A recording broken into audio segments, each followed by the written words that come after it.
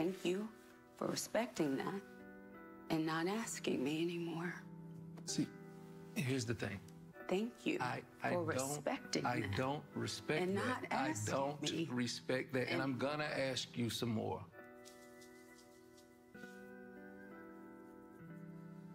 But later. All right, you go on and be with the girls. I'll be here. Thank you.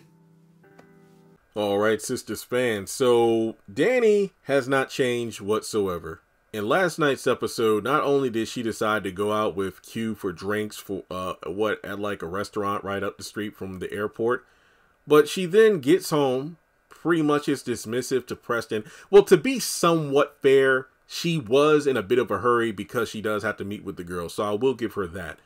But when he actually brings up a very serious topic of, you hit someone with your car and you're not going to talk about that, and you got hit and you're not going to talk about it, and Danni pretty much is dismissive about it. Somebody during the live is, Danni can talk about this person, that person, call them out, but when she needs to talk with somebody, she's not really, about herself. She's like passive and deflects and whatnot.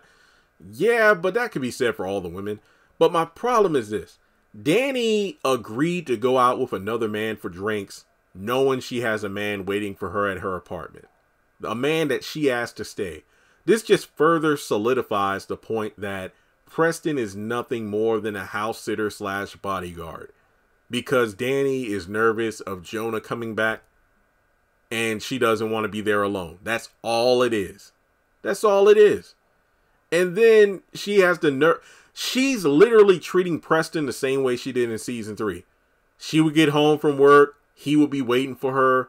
She barely wants to talk to him because she's going out, hang out with the girls, or, to go do something else.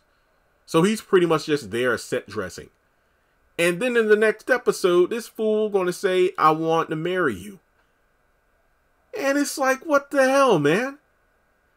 I mean, hell, I think that's what makes it worse, because of the fact that Danni saw the engagement ring in Preston's pocket, but then agrees to, take a few hits of a pen and go get drinks with another guy. Danni has not changed. Now, but Danni did tell Preston, one day I want you, the next day I want to be alone. And yeah, that's fair. But at the same time, it's not a good reflection of her character. And this just goes back to what I said before, after the Jonah situation, of how I don't feel sorry for Danni, because she puts herself in this situation, or these kind of situations. Mind you, with the Q thing, she did say, when Q was like, let's go back to your place. No, I learned my lesson because, some of y'all niggas crazy. And yeah, it's just like, I don't feel anything for the character because she does this stuff on purpose.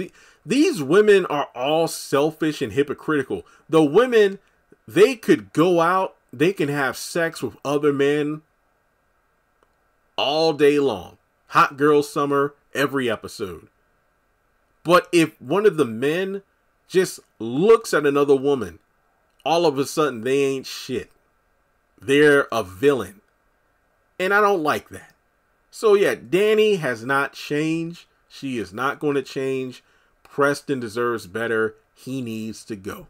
Go to Zatima. Just be a friend of Zach there. This is stupid. I hate it. And then the fact that all these men are some damn simps. That's all it boils down to. It really is. So let me know your thoughts in the comment section below. Danni is something else. She's a piece of work. Like and subscribe, and I'll catch you in the next one.